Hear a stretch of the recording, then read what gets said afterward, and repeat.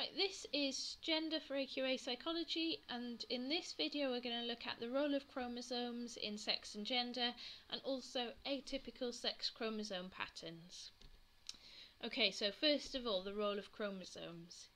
You're probably aware that we have 23 pairs of chromosomes, and that it's the last pair here which determine our biological sex.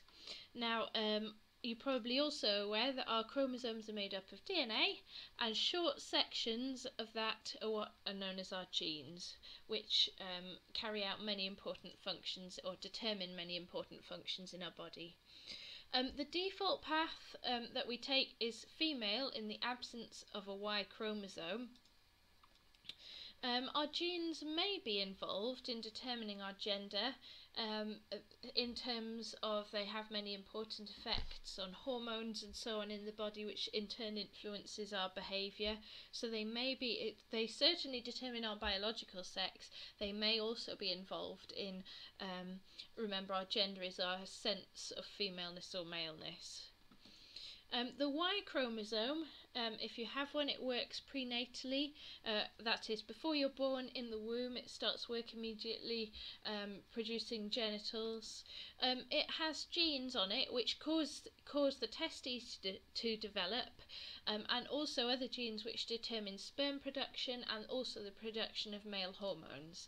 So one example here is called the SRY gene, which stands for sex determining region Y, which causes the testes to develop, which in turn starts hormone production of androgens, male hormones. And that's a picture of the X and Y chromosomes. This one here is an X chromosome, the smaller one here is the Y chromosome, named because that's what they look like. Right. Research support. So what research do we have to support the idea that chromosomes are involved in sex and gender? So first of all, there's a study by Koopman on female mice fetuses, where he added in the SRY gene to female mice and found that they basically took on a male gender role. They tried to mate with females, and then equally, he did the opposite and knocked out the SRY gene in male mice fetuses, and then found that they took on a female gender role, appearing and acting like female mice. So that's quite strong evidence for the role of the SRY gene and for the role of the chromosome in determining sex and gender. We've then got a case study on someone called David Reimer, which you may have heard of or come across before, which is a very sad case where David, who was born a boy, then was involved in an accident when he was circumcised, which burned off his penis. He was then raised as a girl, and however he was not happy as a girl. He was very troubled, and eventually when he discovered that that what had happened, he identified as a boy and changed gender. So that suggests that his gender role was determined by his genes and not by the way he was raised, because his parents had made every effort to raise him as a girl, and yet he still ended up reverting to being a boy. Okay. Next one, this was another study again which shows support for the role of chromosomes in gender development. Reiner and Gearhart, they looked at 16 genetic males born without penises, and 14 of those were raised as female, but a very large proportion of those, 8 of them, decided by age 16 that they were going to have gender reassignment and become male. So that's another study that supports the role of chromosomes. Okay, however, it's not all studies that completely support the idea of chromosomes affecting our gender. So Bradley did a case study which contradicted David Reimer. He reported on someone who was raised as a girl and was very happy as a girl, so didn't need to revert to being a boy despite being born male. So you can see there's a lot of support, but it's not completely unanimous. Okay, now we're going to look at atypical sex chromosome patterns. So we're looking at two syndromes here, Klinefelter syndrome and Turner syndrome. Right, we'll start with Klinefelter's. This is a syndrome where you have an extra chromosome here. You can see instead of a pair, XY or XX, these individuals have 3 chromosomes in that pair, X, X, Y.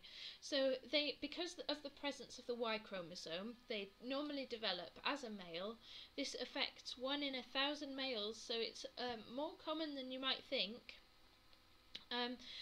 The symptoms of this syndrome are that you have small testes, less testosterone, reduced body hair, you're less muscular, have long arms and legs, problems with coordination, may develop breasts at puberty, and more body contours than would be expected. Equally, the psychological characteristics can be that you have poor language and reading ability, you may be shy, socially immature, and not interested in sex. Actually, Klinefelter syndrome, in many cases, people don't know they have it. I think in about 2/3 of cases, people are not aware that they have Klinefelter syndrome, and often it's discovered by accident when testing for something else. The extra chromosome is discovered. So that's Klinefelter syndrome. And we look at these syndromes because it gives us more evidence about the role of chromosomes in sex and gender and what effect they can have. Right, Turner syndrome, on the other hand, is, you can see, rather than having an extra chromosome here, there's actually a chromosome missing. So they're known as XO because there's one missing. And this, what happens here is people develop as female because there's no Y chromosome. Remember, by default we develop as female unless there's a Y chromosome present. It affects 1 in 2,000 women.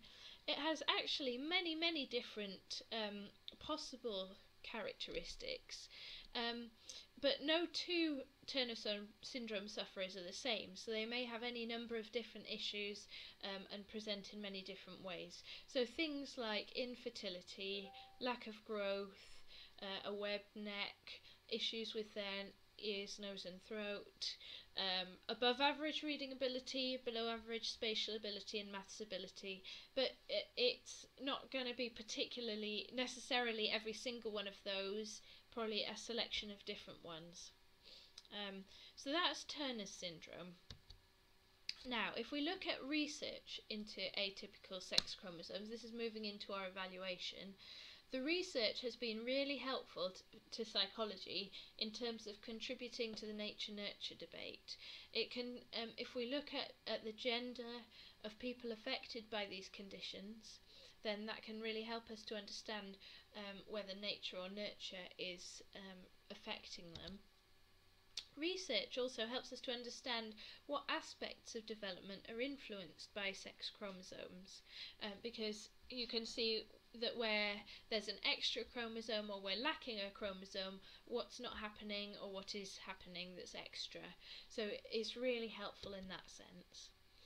Understanding these conditions helps us to develop more effective treatment. So, for example, people with Klinefelter's syndrome can be given extra testosterone because we know that their levels of testosterone are lower as a result of research, and that can then help them develop to be more muscular, to not have the body contours and the breasts and so on. So research has been really good in that sense because it's helped us to develop more effective treatment.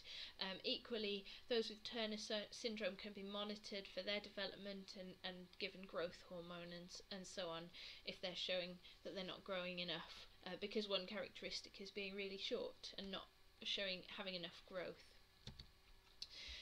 Some effects might be environmental, though, on the other hand. So it's really hard. We can say that these are the symptoms of these syndromes, but we can't necessarily say that all of the effects are down to the chromosomes. So, for example, there's a higher level of criminality among men with Klinefelter syndrome, and you might say, oh, it's because they've got this syndrome, but actually it might just be because of something in the environment, like they're less likely to get married and have kids. So that might be what's causing the criminality. So that's just one example, really.